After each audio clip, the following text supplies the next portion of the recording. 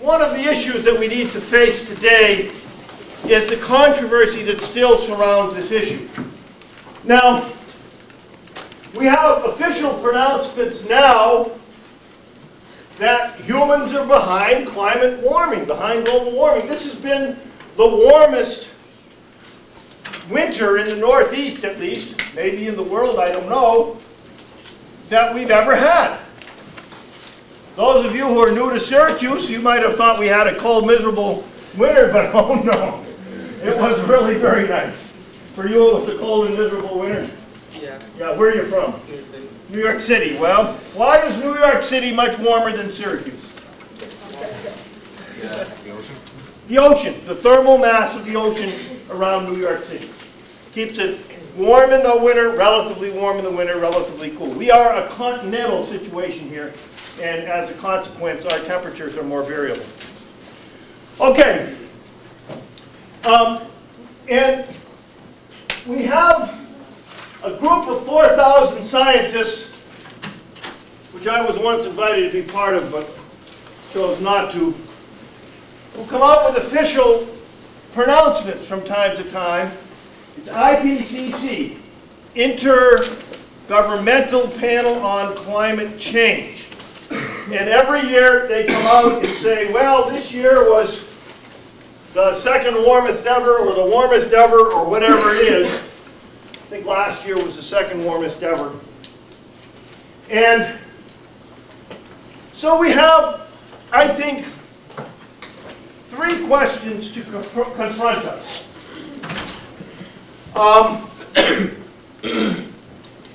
Is climate change real? That's number one. Number two is, can we balance the carbon budget? This is the issue of the missing carbon. And the third is, if it is real, what can we do about it, and what should we do about it? And we will try to address each of these three questions. Now, even back in 1988, sorry, this doesn't scan in real well, we have this issue of the New York Times that said global warming has begun. Now, in 1988, that was a good time to say it, because we had a really hot summer. We all like the hot winters, warm winters, but the hot and warm summers are really maybe not so great either. And so an expert comes along, Jim Hansen, and this Russian guy, Sergei Lebedev, and he says, hey, look at this. Now, that sure looks like something's happening, right? But the skeptic says two things. Well, wait a minute. During all this time we're supposed to be changing the climate, much of that time the temperature's going down. So we certainly must make the case, must make the argument that, is the climate changing? Yes. Why can I say yes? Because the climate has always changed. Is there a greenhouse effect due to carbon dioxide, the expected culprit? Carbon dioxide, the net output, the net result of burning carbonaceous fuels, oil, gas, coal. And I will tell you absolutely yes. Why is that? Because when planetary scientists look at Venus and Mars, the Earth is in the middle, and predict the temperatures of the surface, the Earth is about 20 degrees centigrade or so warmer than it should be relative to its position from the sun. We should be colder. The reason we're not colder is because of the greenhouse effect. What is the greenhouse effect? The greenhouse effect is the warming of the Earth's atmosphere due to the molecules in the atmosphere that trap heat and keep it from leaving the surface of the Earth. Now, I want to show you how the greenhouse effect works. I would like about 4 relatively athletic fellows to come up here, please. Come on. Hang on. Come on, come on, come on, come on. Come on, all the jocks in the room. Come on, come on, come on. And I would like about 4 relatively athletic ladies also to come up here, but hang out in reserve.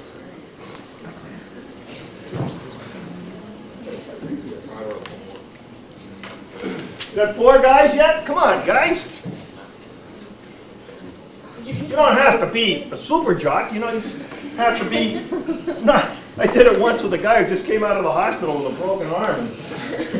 Okay, now, I want you ladies to hang out in reserve over there. Now, you all have a big FF on you, and that means fossil fuel. All right, I want you 4 guys to do, you know what Brownian motion is? The random motion of gas molecules, right in this area here. Right about here, right about here. Now, whatever, until I tell you to stop, I want you to keep doing that. All right? Jordan, get out of the way. I am a photon. I am a photon coming from the sun. A photon is a high energy particle. And it comes into now the Earth's surface is represented by that black box over there.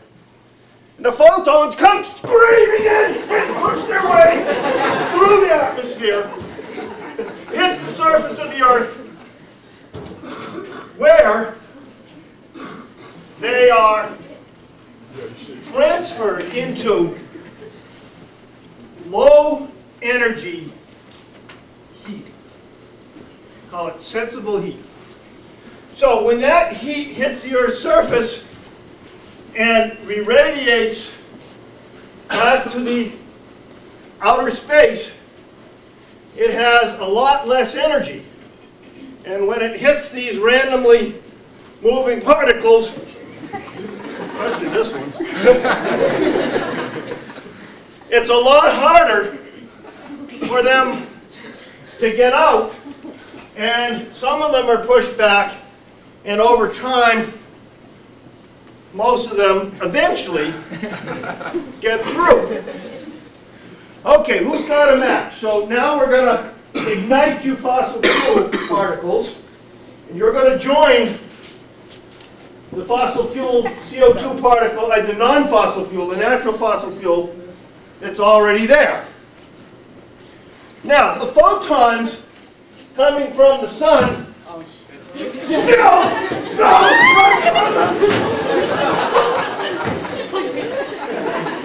no problem. Why? Because they're high energy. But when they hit the surface of the Earth, they are transformed into relatively casual saunterers. Low energy saunterers, and they come up and they start bumping in to a lot more particles, some of which bump them back to the Earth's surface, and it's kind of fun, you know. Sometimes. Now, I've got to warn you, I used to play, I still do, play hockey, and I can work my way through there if you want. We haven't had any hip checks yet, so, but you got the idea. Thank you very much.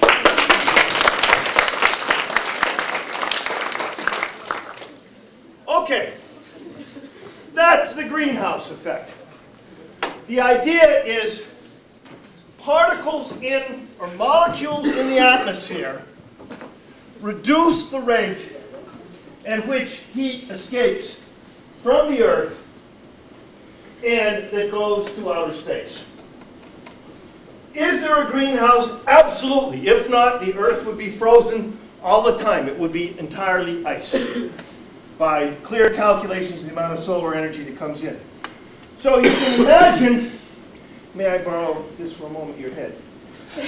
The greenhouse effect is keeping heat in the Earth like this, I would say, environmentally benign hat is keeping the heat inside her head. Any hat you put on, same idea. Because the heat is low energy, can't penetrate through this material. Now, what are the greenhouse gases? The most important is water vapor. If we had a third sex, we would have had them milling around up here as water vapor. We have CO2. CO2 is the most important, not because it has a lot of greenhouse impact per molecule, but because there's a lot of molecules, relatively speaking. Methane, which comes from rice paddies and cows, is a greenhouse effect gas. Nitrous oxide and chlorofluorocarbons, there are others. They are all greenhouse gases in that they contain the heat within the Earth's surface. Now, the Earth over a long time has about a constant temperature. Anybody know why that is? Heat radiates into space as a function of the nth power of the temperature of, or anything radiates as a function of the fourth power of the temperature. Can you have that in physics? So, in other words, something that is important as it's raised to the fourth power, that's like squaring it twice. A little bit of increase in temperature means a whole lot of radiation going out to space. That has kept the Earth at relatively the same temperature for a whole long time. Now, of course, we've had ice ages. If you're ever really annoyed at Syracuse or ESF or SU or anything, just think. Only 12,000 years ago, this whole area was under 1,000 feet of ice. And probably sooner or later, maybe a long time, it will be again. So you're just here in a temporary situation. Now, or maybe it won't. Maybe the greenhouse gases will go in the atmosphere and that'll be it. Yeah? What causes an ice age? Aha. The most probable cause is Milankovitch cycles. Next question. Milankovitch cycles are celestial mechanics. How much the Earth wobbles as it goes around the sun. Those of you who are good at geometry, they go around in ellipses, and the Earth is at one foci. The question is, over time, sometimes the Earth is focusing, the angle of the Earth is such that the summertime is when it's closest to the sun. Then you've got hot summers and cold winters. Sometimes it's the other way and you get more intermediate. Milankovitch cycles, there's one at, I don't know, 27,000 years and one at 400,000 years and maybe one at much shorter time periods. I probably should have an answer for that for you, but that's the most likely candidate. But there are others. One thing is the Earth and life and everything is dynamic. There's almost no steady state in anything that I know of, except in a laboratory situation. So that's part of the reason you have to learn calculus and you have to learn math. You have to understand how things change dynamically. You have to understand derivatives. Global climate change. Is it real? Well, one of my greenhouse friend skeptics says, well, look at this. Hanson picked a very good time to start. Let's take this data set. He said we could do others. This is one I happen to have. Excuse me, I got to get it right. And there we go, 1890. Overlays pretty well, right? More or less. Y'all see? But this is the longer data set. And what do we have here?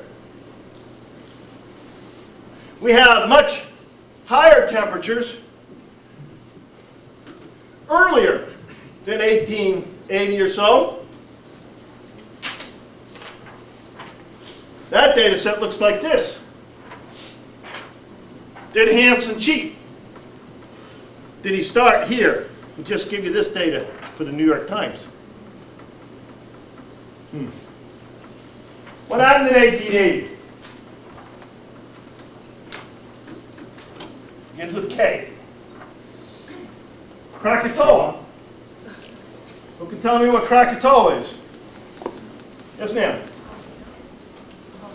Big explosive volcano in the South Pacific. Boom! And what's it do? What's a big explosive volcano do? It puts all kinds of crap up in the atmosphere. Mostly, of most importance, is sulfates. And what do those sulfates do is that they absorb the incoming solar radiation, that fast stuff coming in, and reduces the temperature of the Earth. They say after Krakatoa that ponds froze every month in Connecticut, including August.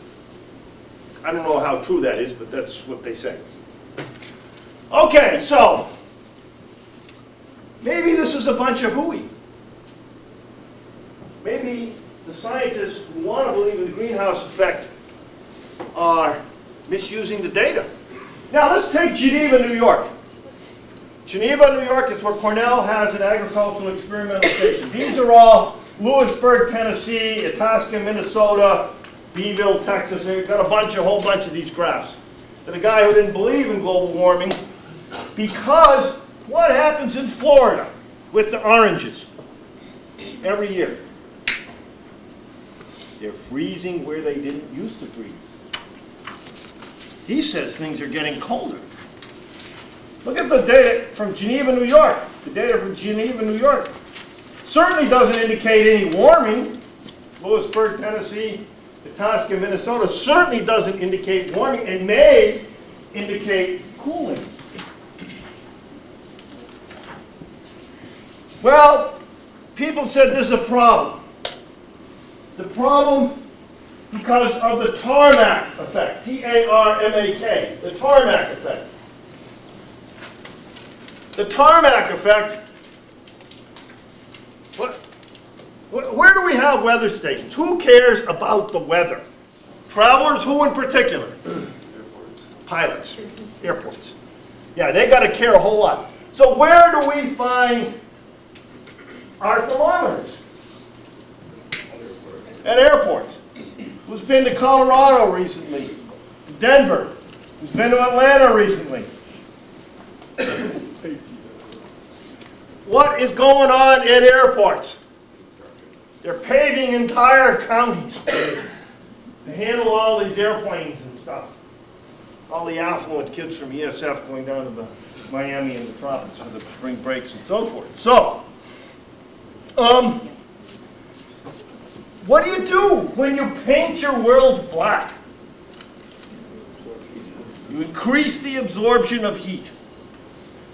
So, these skeptics argue that what's going on is the tarmac effect.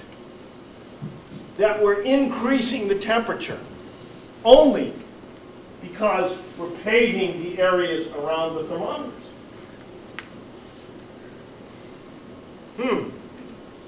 How's that sound? Logical. Logical. Well, the guys who worried about that, so they launched a satellite. They say, well, we'll look at the temperature of the Earth from a satellite so we're not dependent upon areas that are surrounded by tarmac. We'll launch a satellite that's going to look at all of the Earth. Big problem we're having is we're having some problems with the collapse of many governments as the weather stations are not being maintained in parts of the world. But we'll get it from the satellite. And the satellite data first came in, it showed that the Earth wasn't warming, it was cooling. And in addition, there's a tremendously tight correlation between the sun, the activity of the sun as indicated by sunspot activity, and temperatures. So that's a pretty strong case, wouldn't you say, against these 4,000 scientists say that there's global warming.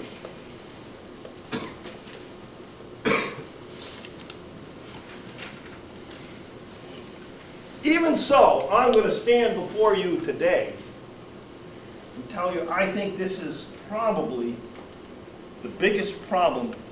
CO2 increase, global warming, is probably the biggest environmental, meaning total problem that humanity is going to face. Why do I say that? What's going on? Well, I've got to take you through some science. It's a fascinating journey for me. I went to a big talk on carbon, global carbon, at Brookhaven Laboratory, where I was a postdoc in 1972 and really got into this stuff. And I've been now publishing for more than 30 years on these issues. A lot of my own research has been on this. So let's see what other science we can bring to bear. Let's see why there remain some controversies and so on. Okay, are you ready?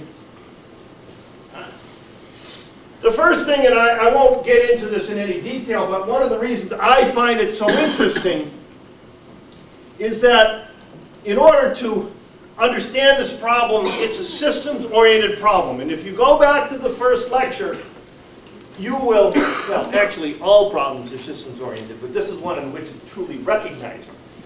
If you go back to our first lecture, I remember we talked about drawing systems diagrams and how all these things were connected. Well, that's also especially the case here. So these are different disciplines that you need to involve in order to try to understand the future of our climate and of our human welfare. You have to understand suns, so you bring in solar physicists. You have to understand volcanoes. This is called external forcing. Forcing means something from outside the system that causes changes in the system. You need stratospheric chemistry dynamics. You need ocean dynamics. You need atmospheric physics. You need physical climate systems people. You need terrestrial energy and moisture. Soil people.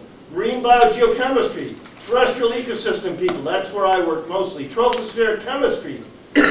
Human activities. Land use change affecting terrestrial ecosystems and affecting all the rest of these things. Human activities through fossil fuel affecting tropospheric chemistry, pollutants like dust from volcanoes and dust from agriculture coming into the game. Climate change then, in fact, feeding back and causing all of these other things to change. Whoa, what a complicated system. It isn't easy to understand. And it's a wonderful, wonderful thing to do as a scientist. Okay, it's obviously got a lot of press. So you all have heard about these kinds of things.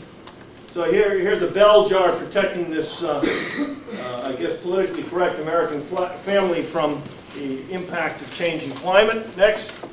It's a great concern to me because if it keeps going, according to this article, then we're perhaps going to lose this part of the world, Patagonia, which is my favorite part of the world, and I'll miss it dearly.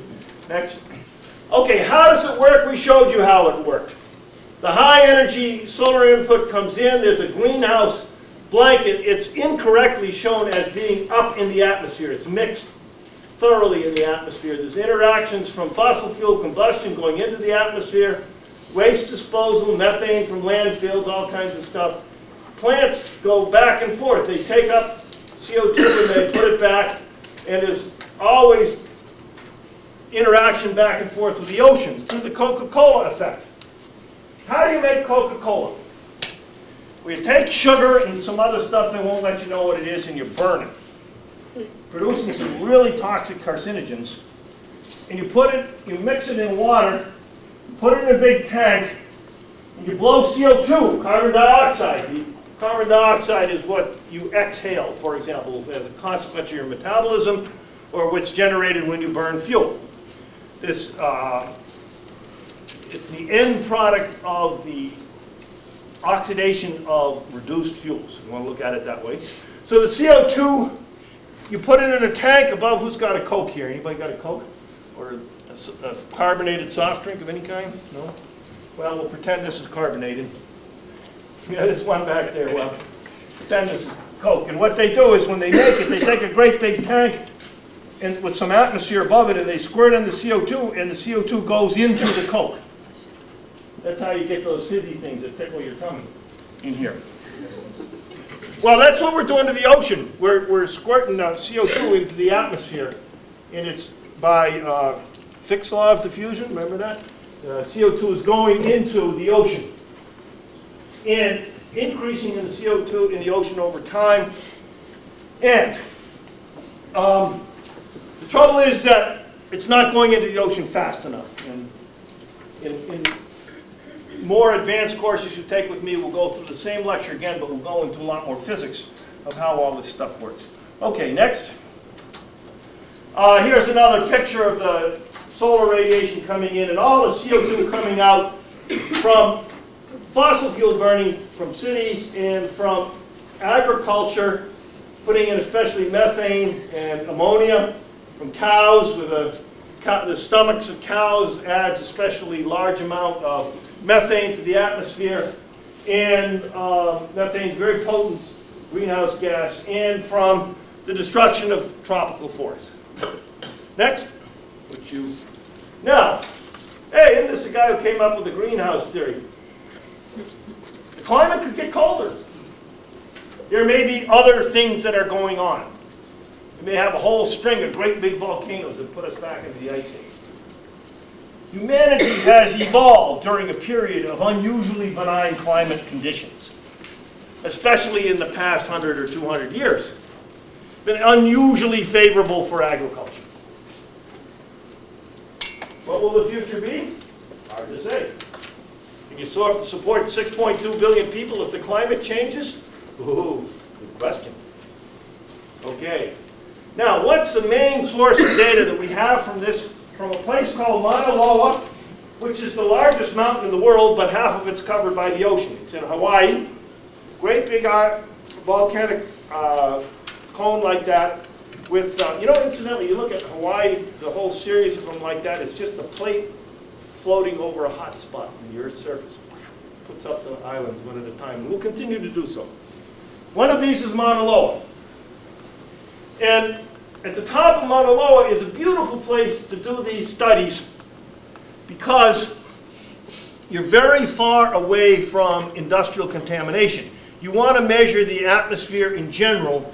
You don't want to measure the local effects. For example, when I was at Brookhaven and we were measuring CO2 at Brookhaven, every time at 5 o'clock when everybody went home, whoosh, the CO2 in our tower that was a mile from the traffic would spike. So the good thing about Mauna Loa in Hawaii is that if you remember your trade winds, you got 2,000 miles of mixing upwind from the trade winds that are coming into Mauna Loa. And so you get this data, and it shows two things. A big increase over time. Now, incidentally, 0 is down here. If you plotted it with 0 on the scale, it wouldn't look quite so dramatic. It's increased about 30% since the pre-industrial times. And you also see a wiggle, very, very clear wiggle. And what they are is the carbon's being taken up by the growing trees during the northern hemisphere summer and released during the northern hemisphere winter. You can see the effects, just barely see the effects of when you have the oil price, I guess, let's see, right there, oil price increases and global depressions. When business activity slows down a bit, the CO2 increase in the atmosphere slows down a bit too. So, what's good for business is either good for the CO2 in the air or bad for our future. Figure it out. Not sure. Okay, next. You get big cycles in the northern hemisphere where there's a lot of terrestrial mass. Most of this is done by the terrestrial Plants in the southern hemisphere, the cycles are 180 degrees out of phase. You see this is 3 years. So here's winter in the northern hemisphere, and the growing season sucks it down, especially as you get to more northerly latitudes. So in the southern hemisphere, the peak in CO2 is 180 degrees out of phase with the northern hemisphere, and the wiggles are much less because there's much less vegetation, terrestrial vegetation in the southern hemisphere. Next. U.S. produces about a quarter, maybe 20% of the CO2. Next. But here's a picture I took in Suzhou in China. And I took all these pictures just because they were, you know, I'm a tourist. I'm actually teaching over there, but this was one of the days off I had, and so I'm taking all these pictures. This is the Venice of China. Lovely, wonderful city. But all my pictures you look in the background, and they're all smokestacks. So the U.S. has produced most of the CO2 to date, but the real changes in CO2 are coming from countries like China and India, where their economies are expanding one time 12% a year. It's all based on coal, because that's basically the only fossil fuel that China has. Next. Some of it comes from tropical deforestation. Here's an area that's been restricting cultivation. Next. Here's pretty depressing view of what the Amazon basin, which is our largest area of undisturbed forest, might be by the year 2020. So maybe there will be a lot more tropical deforestation. You may live long enough to see the end of tropical forests, other than in preserves. When I grew up, when I was a kid, these were totally enormous, undiscovered, undisturbed areas. Just my lifetime I've watched this happen. Next. Methane is increasing rapidly in the atmosphere, a more powerful greenhouse gas. Next. Now let's start looking at some of the arguments that have been used against CO2. The first is that the temperature has been declining during a period in which we've been putting more and more CO2 in the atmosphere. That doesn't make sense, does it? That's not so clear in the southern hemisphere. Well, I think we understand it now. Fossil fuel does not simply put CO2 in the air, it puts all kinds of stuff in the air, including dust. And that dust filters out some of the incoming solar radiation, cooling the Earth, compensating for some of the warming due to CO2. Now, the dust comes out in a matter of a few weeks or maybe a year. CO2 goes in the air and it stays there. So it has a cumulative effect. So people are arguing now that the CO2 effect now, because it's cumulative, is overriding the dust effect, which is basically goes in, comes out, goes in, goes out. That was important for a while here, but the cumulative effect of CO2, in many people's thinking, including mine, is compensating for that. And we're unlikely to see another reduction like that due to dust unless the volcanoes get active again. Y'all follow that? It's kind of complicated. It's the immediate effect versus the cumulative effect. Cumulative, accumulating. Let's just put it this way. In this room, almost certainly, are molecules of CO2 that were put into the atmosphere when my father drove my mother to the hospital in 1943 to have me. You're still there. They don't go away. They go very, very slowly into the ocean, but it will take tens of thousands of years for the ocean to soak up. So basically, whatever we're doing, we're with it. Next, we have to live with it. Next. Now, in the past, this is a Venice lagoon in Italy. In the past, the world was cooler. Now, how much of that is due to greenhouse effect and how much of it is due to natural climate change? And that's a fascinating story that people are trying to unravel. Also notice no trees on the hillside. They were all cut to make ships to go and fight the Turks. Now, I told you these satellites showed you that the CO2 in the atmosphere, that the temperature of the Earth was decreasing. Well, this is a lovely story. There was a mathematics professor in high school, teacher, in England. And he says, what's going on here? You know, and he was very fascinated in the geometry of satellite orbits. And he would do, on his personal computer, he would do some analyses of what the data that was available, that scientists made available. And he found these guys made a mistake. And he said, hey, I don't think you guys corrected for the fact that over time, the satellite is falling closer to the Earth. And that's giving you an erroneously low temperature. And all these big deal PhDs. Whoops. Whoops. This high school teacher caught us with egg on our face. And he was right. So you corrected for what this mathematician, high school teacher, found. And in fact, you find out that the temperature increase that occurred is about the same as the thermometers. And they took out all the thermometers in the airports. And they've done all of that, and the temperature is still increasing. Indicating that maybe this is real. Next. Now, what do we know? What's the evidence that the CO2 effect the greenhouse effect is occurring? Number one, the ocean level is rising. The ocean's getting warmer. As it gets warmer, it expands. Yesterday, we heard on the news that an area of ice from Antarctica fell off. It's as big as Rhode Island.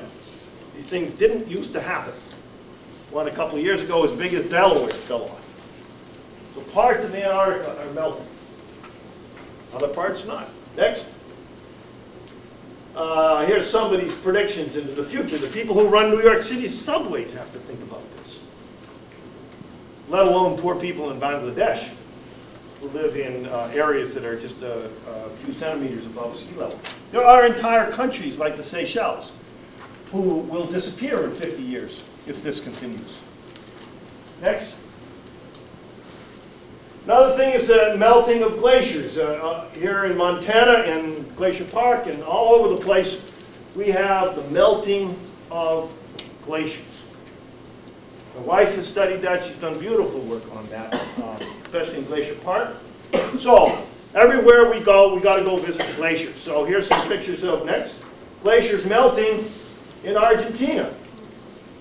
And this is incredible. Perito Moreno glacier. Next shot. Look at that. Isn't that incredible? It's the third largest ice mass in the world. Well, this too is melting. And you know, you're there in huge, huge chunks of ice here. Here's people, you know, and that's a mile away. While you're there, huge chunks of this ice fall off and go down and leave big holes in the water and make huge rumbling noises. It's fantastic. Argentina, they all think climate's changing. They've had to abandon 4,000 estancias in Patagonia because it's gotten too dry and too hot for their sheep. Without going into it in any detail, one of the other lines of evidence is that the upper atmosphere, these are predicted by different models, the upper atmosphere is getting cooler. A consequence of less heat escaping to the upper atmosphere. This was predicted by computer models, and finally they got around to measuring it. And the measurements they find more or less agree with the models. That is a non-trivial prediction of the model that was later borne out by the data. Next. You can look in the past with paleoclimatology. Next, we're going to go through this pretty fast here. Next. You can look at ice cores. You can get a history by drilling down in the ice. You can look at tree rings. You can look at tree rings. Some trees are 6,000 years old, bristlecone pines. And when they were making their rings, when they were little baby pine trees, they were making a record of the carbon concentration, the carbon characteristics, the isotope characteristics of the atmosphere that they lived in. You can take ocean sediments and lake sediments. Next. And what do you find? Well, you find a lot of variability in the past. And then you decide. Is what's going on now new? I think so. I think so. And we won't get into the detail, but just look at here, South America, Africa, India, Australia, Syracuse, on all of them. And you look into the future, and the predictions are that the soil will dry out. The droughts that now occur 1 year in 100 will occur 60 or more years in 100. Because even though rainfall is likely to increase because there's more energy evaporating, more water from the sea, then simultaneously you're going to have more evapotranspiration, more evaporation off the land and transpiration through the trees because the air will be warmer. The net effect will be a drying of the soil. Okay, let's look at why I think this is going to continue. Next. I think we've seen this. This is the GNP of the United States and the use of energy in the United States. How do we make wealth? We make it by burning fuels. Period. More or less. And every country in the world is trying to do what we did so successfully. Next. Here's the CO2 in the atmosphere.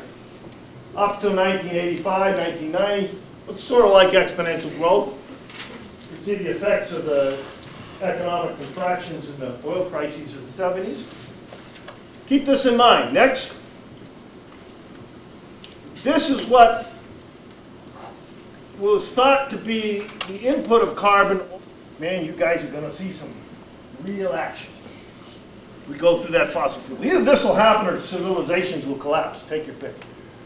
Because we can't support 6.2 billion people without the use of energy in agriculture. We just can't do it, like we showed in Costa Rica, like Dr. Pimentel said. I don't like it, but it's a fact. Now, here's the Hubbard curve of the use of CO2 over time. Next.